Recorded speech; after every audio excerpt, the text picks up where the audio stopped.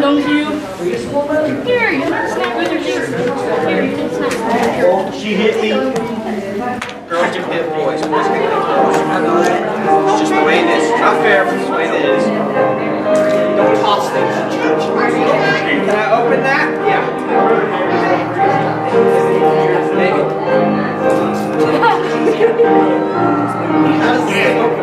You can put a button on the back. There's a button on the back. Wait a second. Open it. There it is.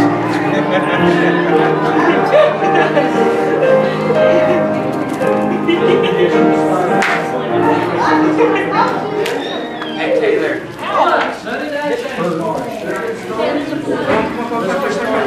Here. Go get it.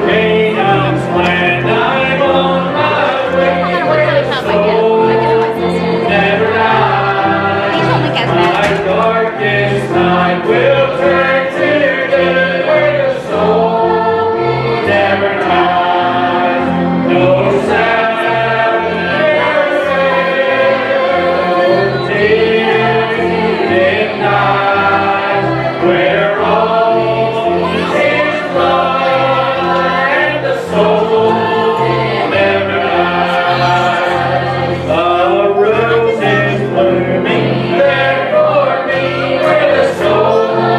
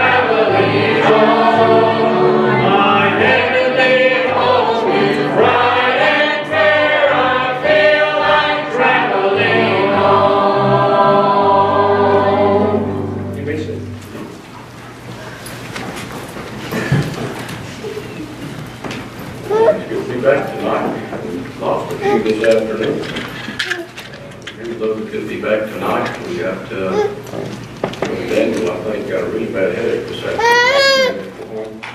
And then back to Jim and Carolyn tonight. We'll help them this evening. That's our lives. We'll speak to Brother Ronnie Cannon today. And Brother Ronnie is doing a little bit better. He's sounding better.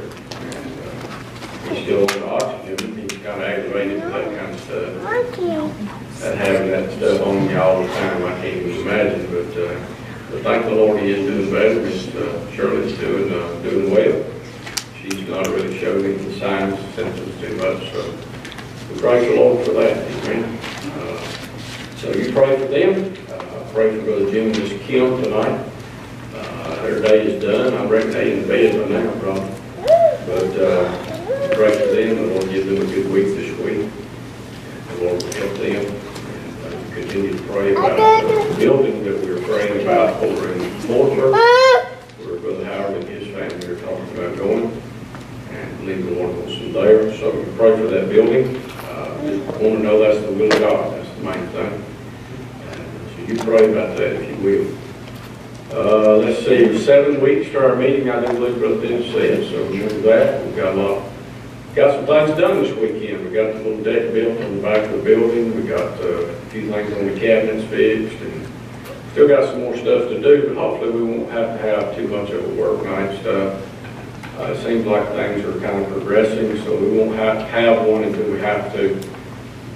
I'm pretty sure we'll have one right before the meeting like we normally do, and do the last minute cleaning and all that good stuff and getting everything ready. So we've got a few other projects we want to do, but hopefully we still got enough time to get them done without having to have a big work night. All right, anybody else got something to mention tonight? My friend Pat called and she asked that we pray for her family, Cindy, Terry, Summer, and the baby all have that corona, that junk. I think Summer's in the hospital and Cindy needs to be going, but she's too young.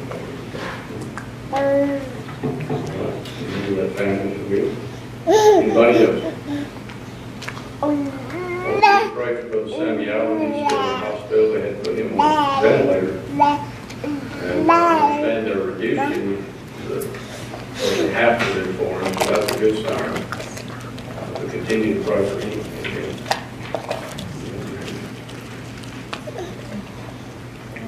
Pray for Sammy. Amen. Anybody else? All right. We will be going to the meeting tomorrow night, at youth meeting in Roanoke, Alabama. That's about a 2-hour ride from here. I think we'll be leaving no later than 4, right? Somewhere right around 4. So if you want to go, please go. I think it'll be a blessing.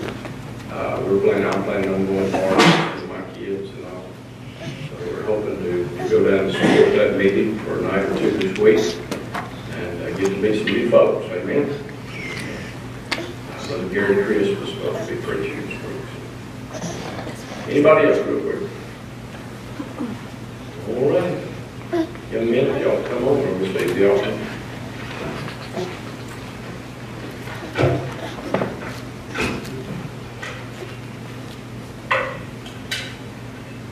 All right, let's go to the Lord in prayer. Jacob, if you would pray for us. Lord, thanks for today, Lord. Thanks for allowing me in your house today, Lord. Service this morning, Lord, pray for service tonight, Lord, that you could use it and bless it, Lord, that you accept us as well this week, where it should be, Lord, that you see somebody saved tonight, Lord, that you all can use it, Lord, in Jesus' name, amen. Amen.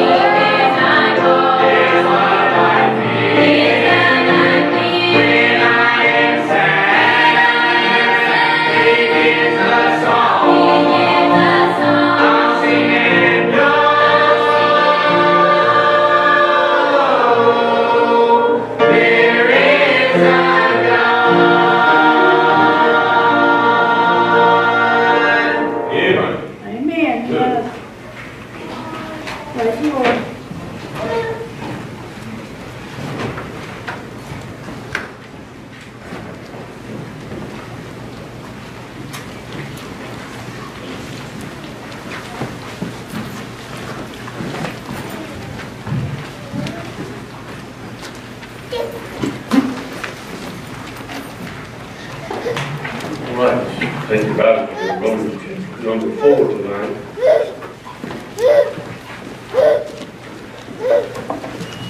Romans chapter 4.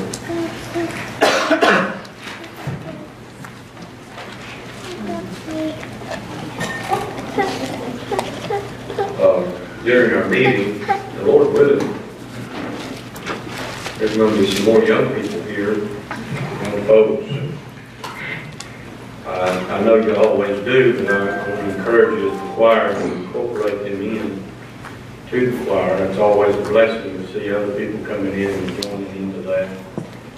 And it makes them feel well about everything. And I hope that you'll do that. I'm sure you will. You always have. We're looking forward to seeing the folks that are going to be here. And I'm praying that it's going to be a good meeting. I'm praying that God is going to give us something special this year.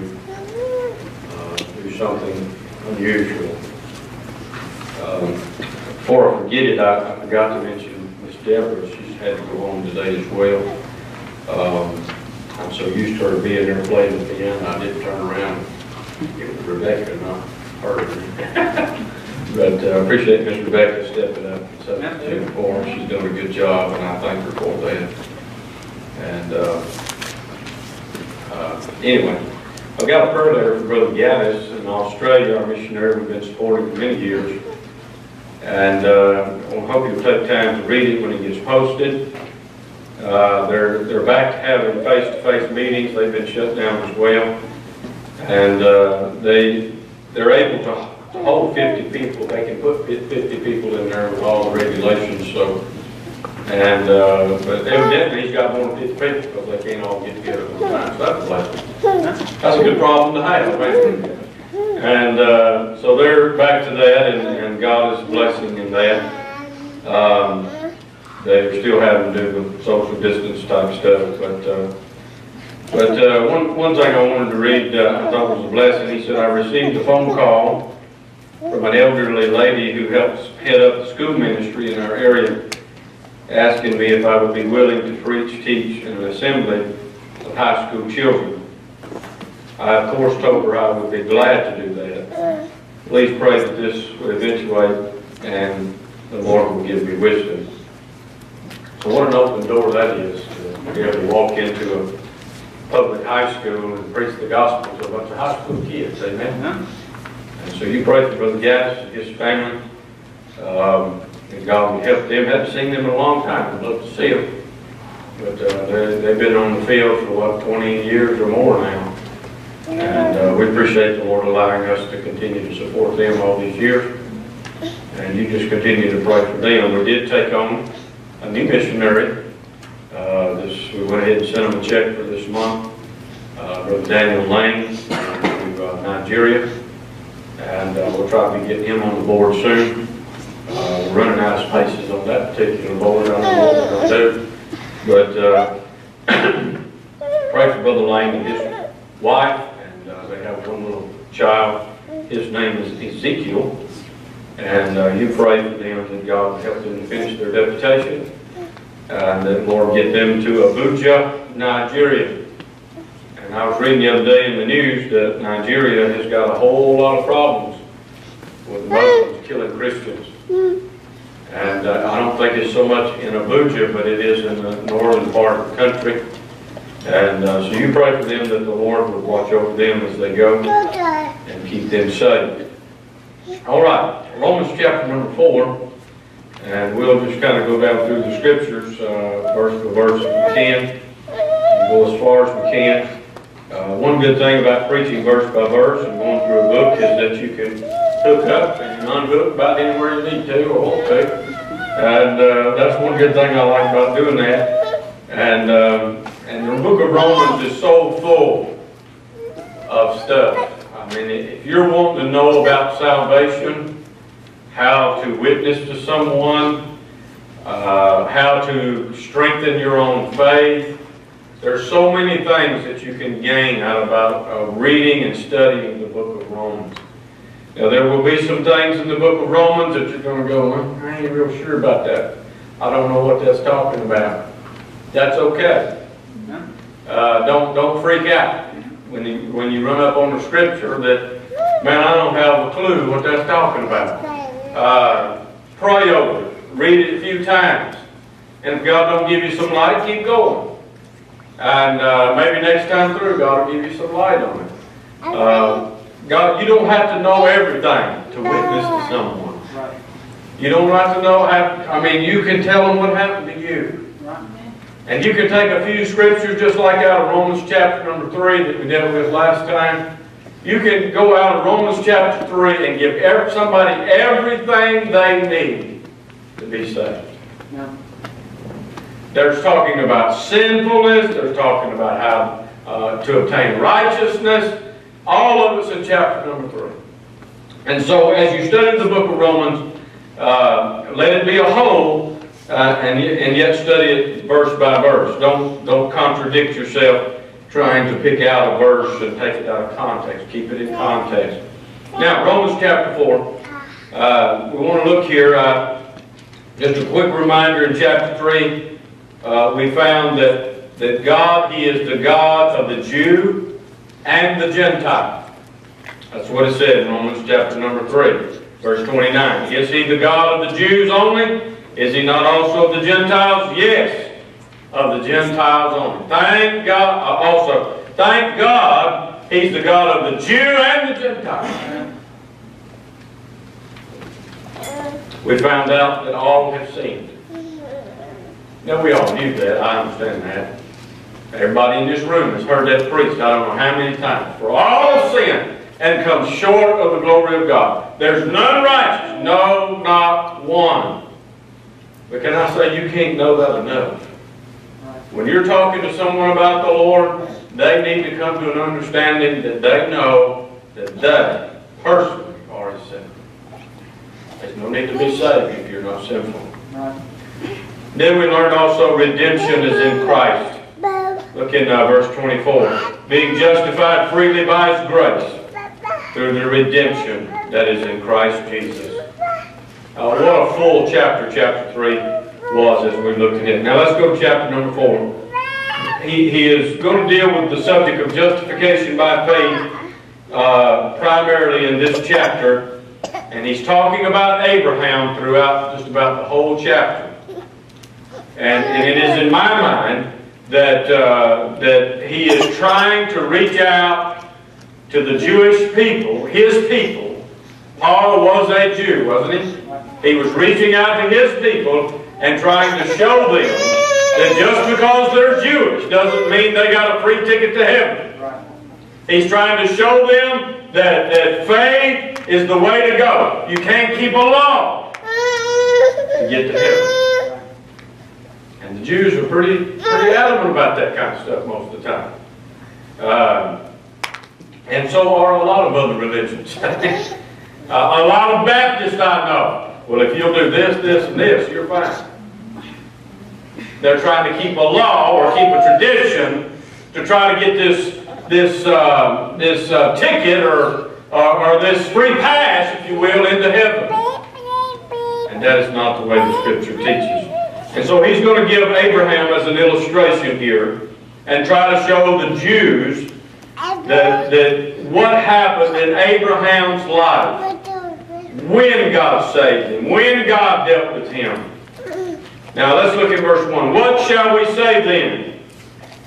That Abraham our father, as pertaining to the flesh, hath found. He's asking a question. For if Abraham were justified by works, he hath whereof to glory, but not before God. For what saith the Scripture? Abraham believed God, and it was counted unto him for righteousness.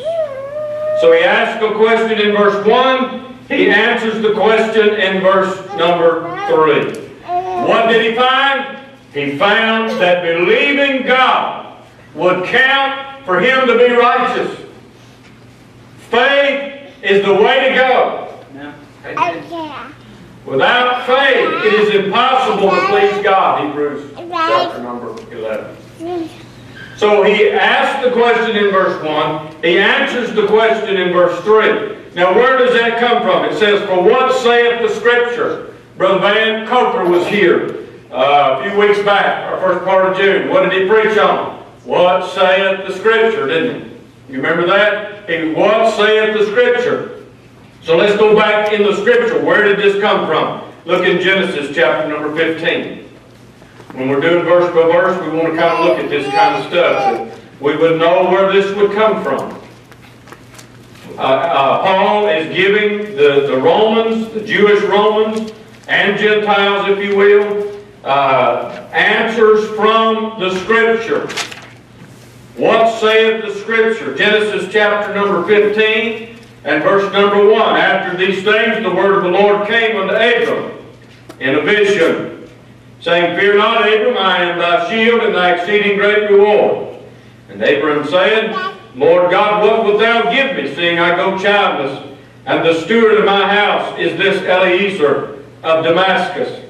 And Abram said, behold, to me thou hast given no seed, and lo, one born in my house is mine heir. And behold, the word of the Lord came unto him, saying, this shall not be thine heir, but he that shall come forth out of thine own bowels shall be thine heir. And he brought him forth abroad, and said, look now toward heaven, and tell the stars, if thou be able to number them. And he said unto him, so shall thy seed be. Now verse 6 is very important. And he believed in the Lord, to him for righteousness. He believed. What did Abraham do? What law did he keep? He didn't keep a law. He believed what God said. What did God say? I'm going to give you a seed. Look up in the heavens. Look at the stars. Your seed is going to be more than that. Abraham believed God. He took God's word for it. How did he become righteous? He believed. Faith. That's where that scripture comes from, what he's talking about in Romans chapter number 4. Abram believed God, and it was counted unto him for righteousness. Let me ask you a question. Has God kept that promise?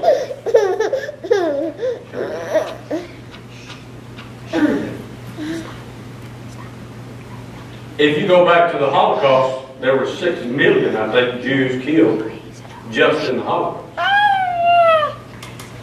Today, I haven't looked at the figures of recent, but there are millions of Jews in the land of Israel now. There's 2 or 3 million in America, I think. He got a lot of ancestors.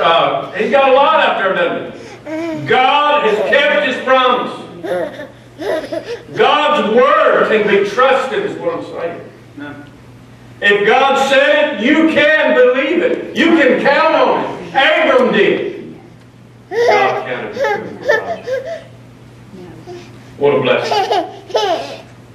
Now he talks about works versus grace. Verse number 4. Now to him that worketh is the reward not reckoned of grace, but of debt. So if I have to work my way to heaven, that means God owes me. And God ain't going to go. If I'm trying to work my way to heaven, that means God's got to pay me. Because of what I've done.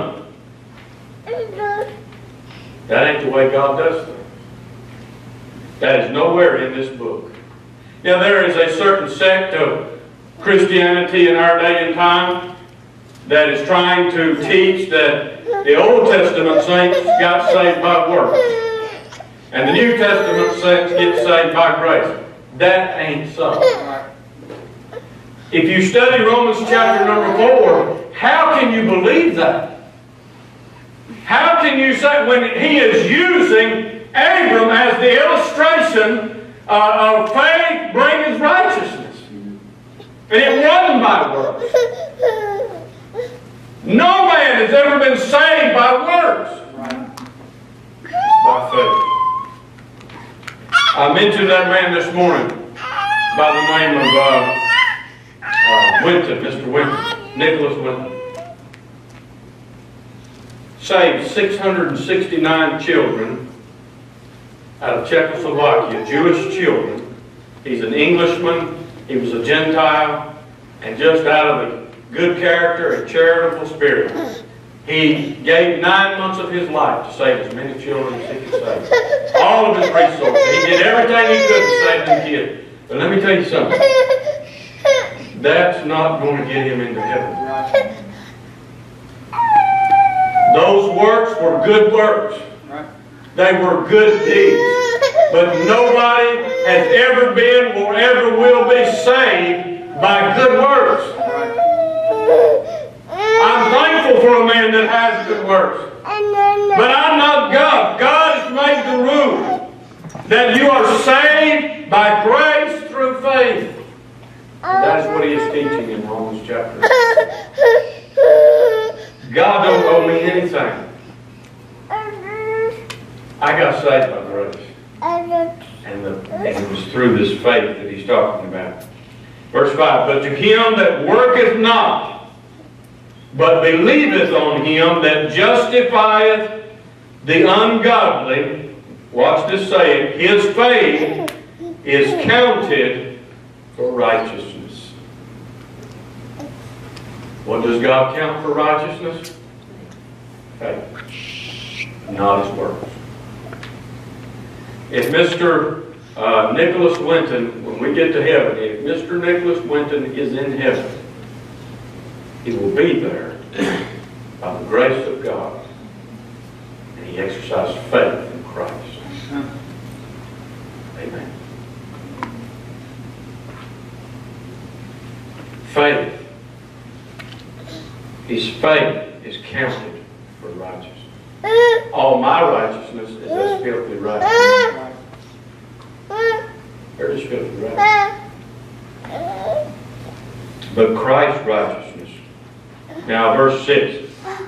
Again, he's going to bring some scripture out. Paul is using scripture to teach here. Even as David also described this blessedness of the man, unto whom God imputed righteousness without what? What does impute mean? It means to charge to. It means to give to. If God is going to give you righteousness, it's not going to be by your works. Never has been. He justifies the ungodly. His faith is counted for righteousness. God imputed righteousness without works. For by grace are you saved through faith. Not of yourselves, the gift of God, not of works, lest any man should boast.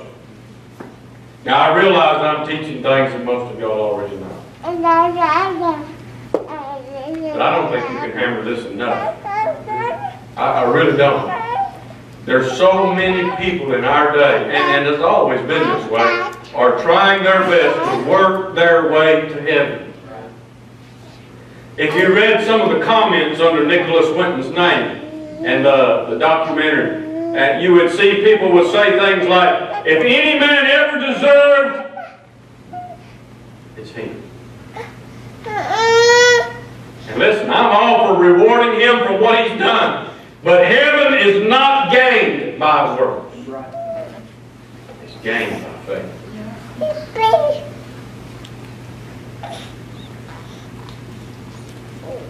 Verse 7 saying, blessed are they whose iniquities are forgiven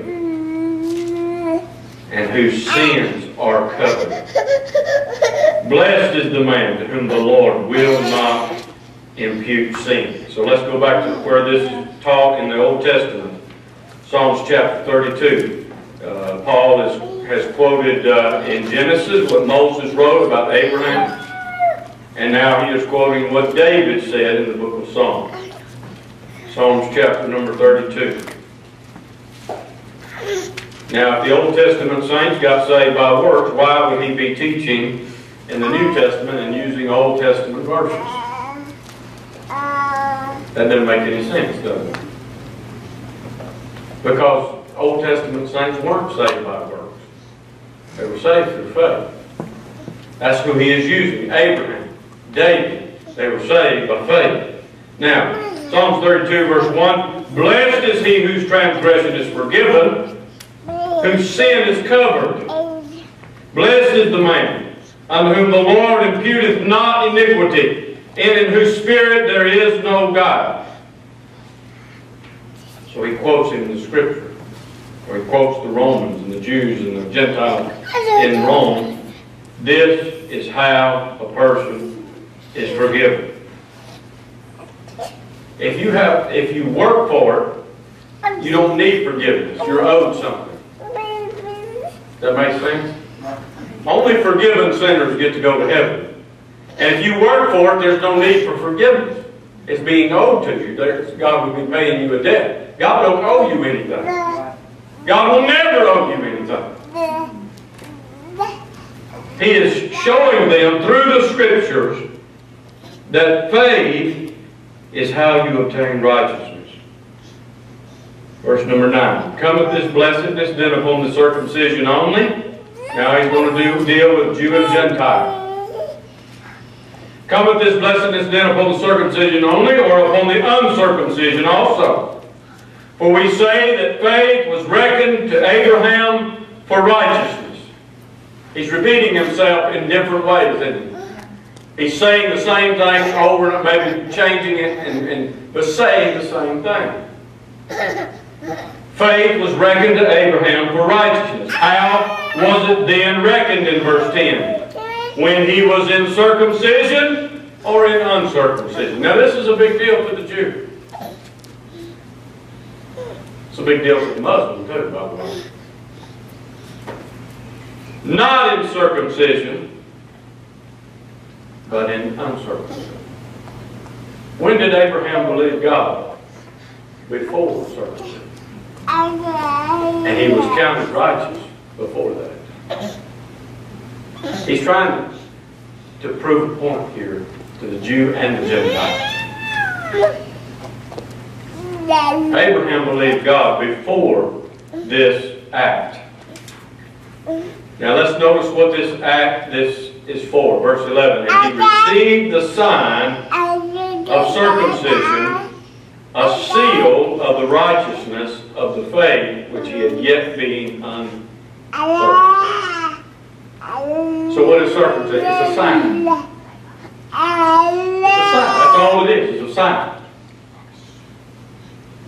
Let's put it in our day and time. How do many Baptists, many different denominations, Church of Christ, and different pieces, different religions, even people in India do this. They take baptism for salvation, don't they? But what is baptism? It's a sign. It's the same thing. Baptism is a sign of what's already taken place. And he is showing them here, the Jews and the Gentiles. Abram was counted righteous before this act of circumcision. Middle of verse 11. That he might be the father of all them that believe, though they be not circumcised, that righteousness might be imputed unto them also. One of the big problems in the church of Galatia, the Judaizers came up to Galatia and started teaching, okay, you believe in Christ, but you got to be circumcised too to be saved. That's being refuted here. He refutes it in the book of Galatians as well. You cannot take an external act, an external work, and obtain an internal righteousness. The baptismal pool does not wash away the sin on the inside. It can't get to that. Neither can circumcision of the flesh cut away what's wrong in the heart. We learned last week, or the week before, I can't remember, that it was of the heart, not of the flesh.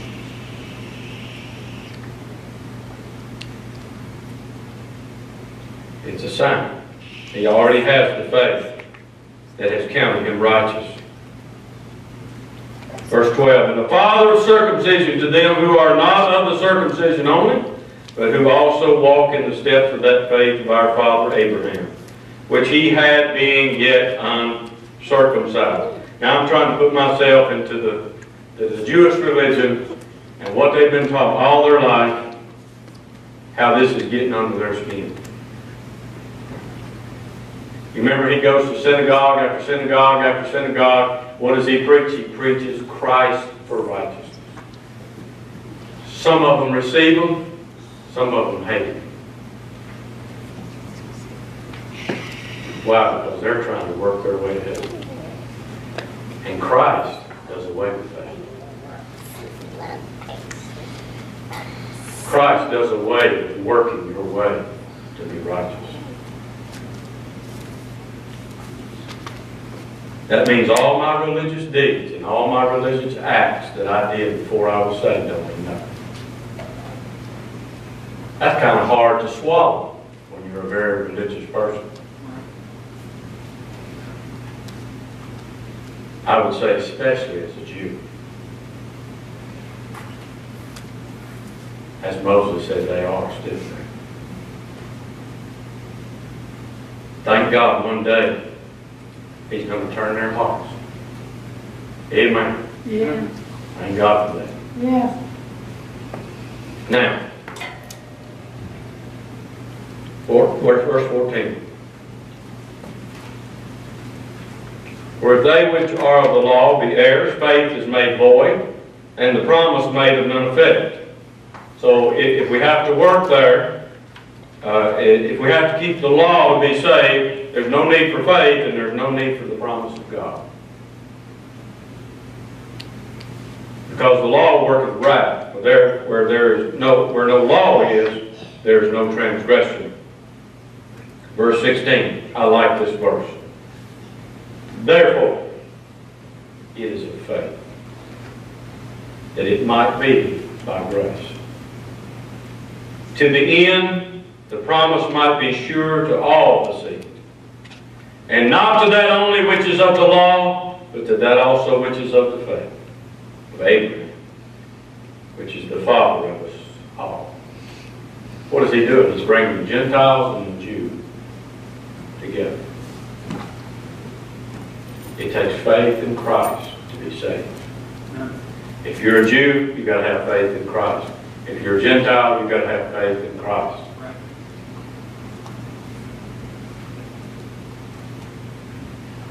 By the way, this book was written by Jews, wasn't it? Not the whole Bible.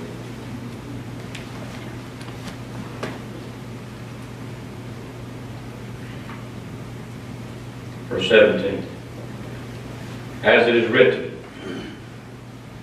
I have made thee a father of many nations, before him whom he believed, even God, who quickeneth the dead, and calleth those things which be not as though they were.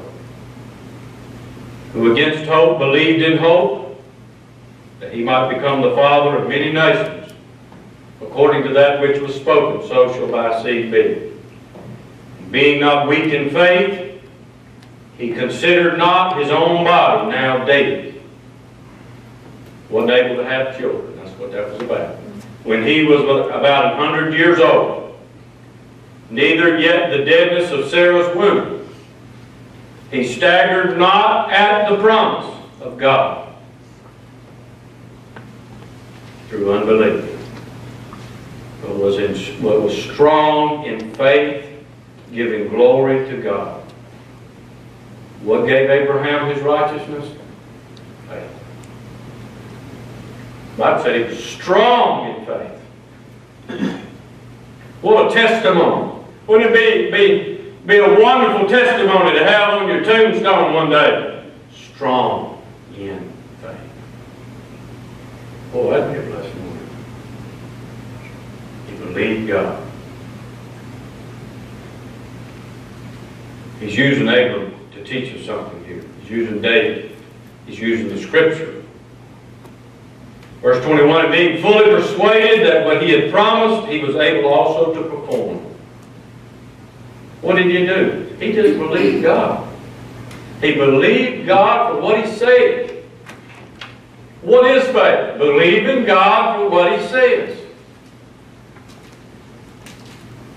Therefore it was imputed to him for righteousness in verse 22.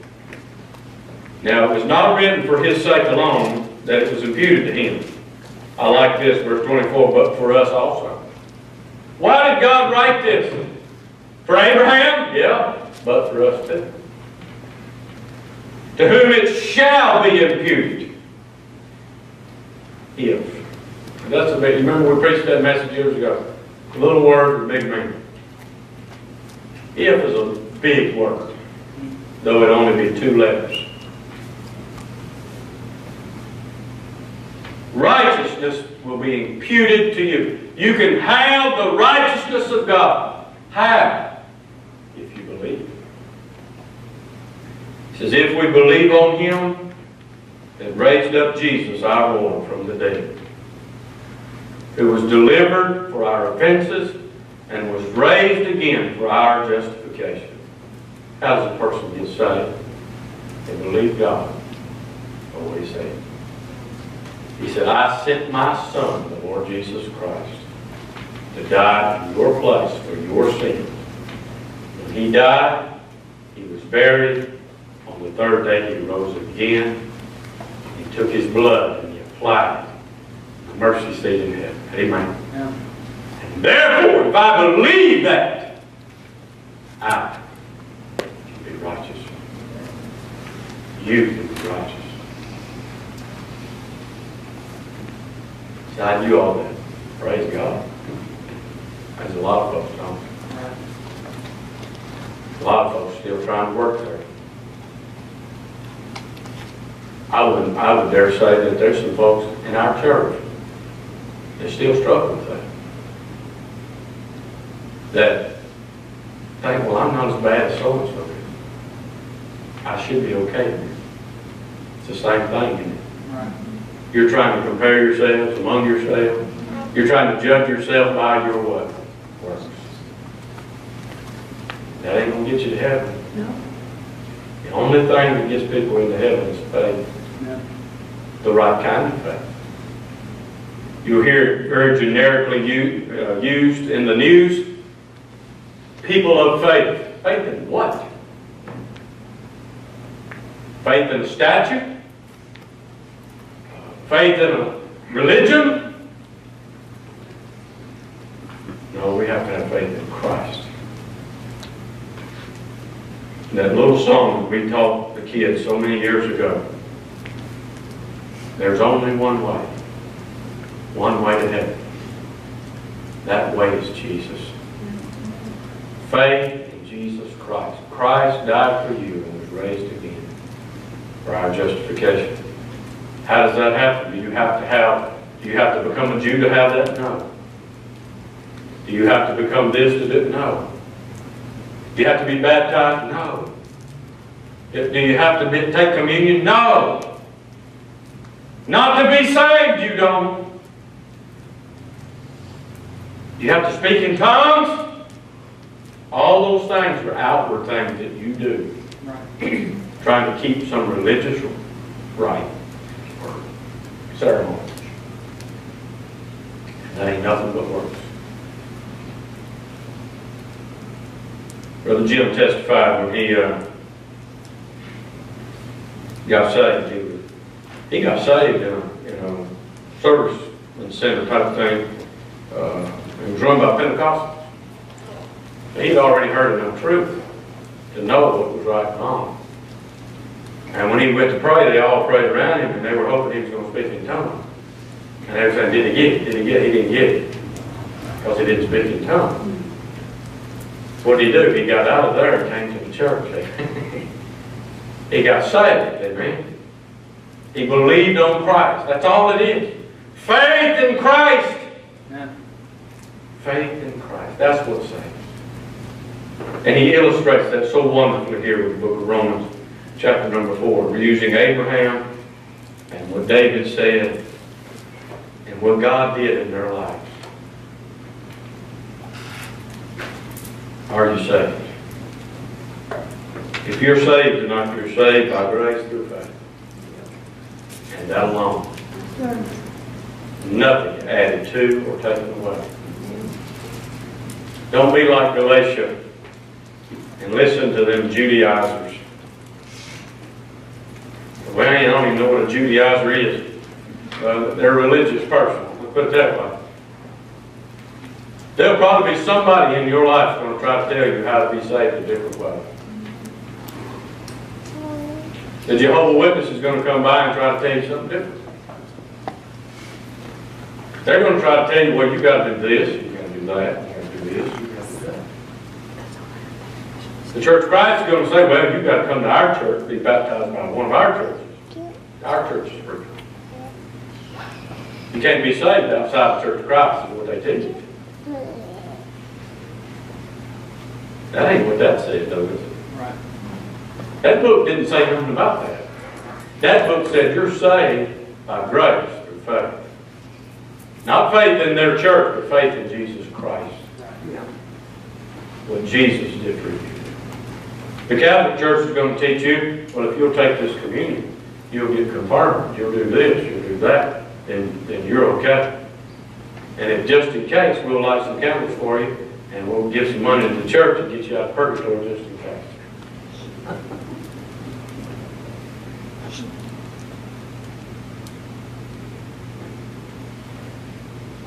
Salvation is by grace through faith. If you're trying to talk to someone about Jesus, about the Lord, you Sometimes it's hard to get across. Just tell them what God did for you. Tell them you were a sinner. And God in His grace came and dealt with your heart and drew you, and you trusted Him to be your salvation. Go to Romans chapter number 3. Show them in the Scripture for all of us. Show them in the Scripture that Christ, His blood is the propitiation for our sins. He is what redeems us. Amen. It is that simple. All right, I'm going to stop there. Romans chapter 4. All right, the Lord willing, Wednesday night we'll be back at 6:30. And it'll be regular church service at 6:30. And looking forward to what the Lord has for us.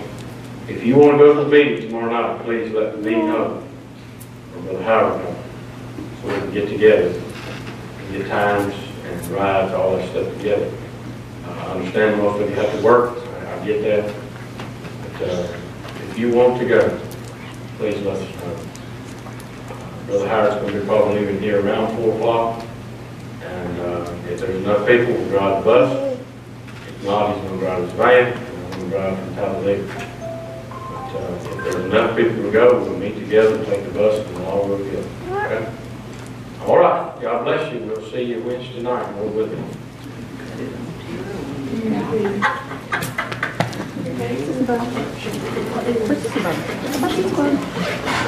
You were saved. People have jobs or they have little ones. I'm not because they're working them. Like those are the churches that we usually used to go to before we moved up here. I was sitting there, and I just, Yeah, Faith Baptist. my head just Her fell mom said off. Scott Whaley's the I was pastor. sitting there. And he used to be the song leader when we went there. Yeah, and my But that's where we went to church. We went to the school and everything. No, I Graduated from. Daniel graduated high school. Grace graduated kindergarten. Same year. Yeah, I can run about Yeah, Daniel had to be I'm gonna be wrong about 4. You're still doing that for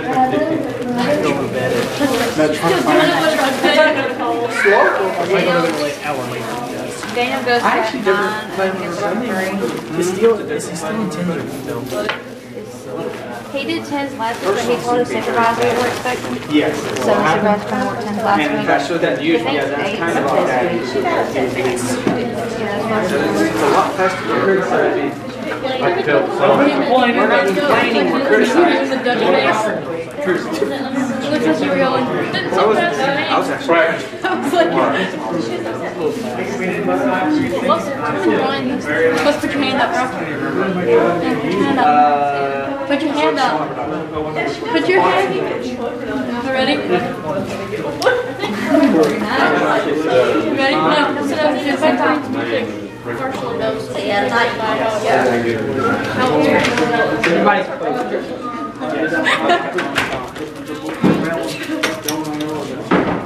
Ladies, There's not that big of a delay. I know. Or fight scene from like, it's a fight scene from like the 1920s Chinese movie. Oh, it's terrible. Even then, the delay isn't that bad. I know, I was It just may be the joking. sound effects. Like the motion, like the, No, I'm not good at that. I'm not good at that. yeah, basically.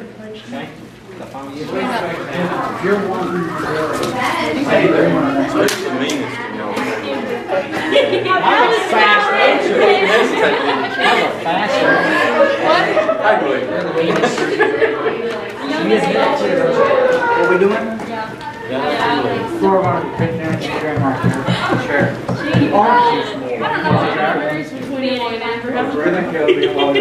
I don't fight with her very much. you don't fight that anymore? Me? Yeah. She said, I don't really get in arguments with her very often. She's in a good mood like all the time. She's in a bad mood. Because I'm there. You can carry more guns. Darren does what I do. He carries whatever kind of gun, and then he carries anything that has a submachine gun or shotgun and a sniper. That's what I have.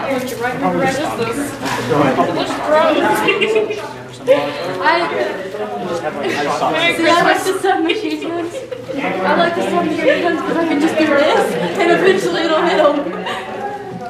I don't need my pro controller. I know, I accepted the family card. You really get the same way if you bought their gun copy. I said I have $750 on I have pro controller. Are they just over there? Nobody uses them? Can I have stick my mustache until people steal it? 7. So last year about two months. I need PlayStation 5. When I buy a PlayStation 5, it's fine. I don't get off. I get off. Take a shower every time. I suggested that. She got 5. I don't like seeing that. Of course. She usually does Don't look at as soon as we get back there.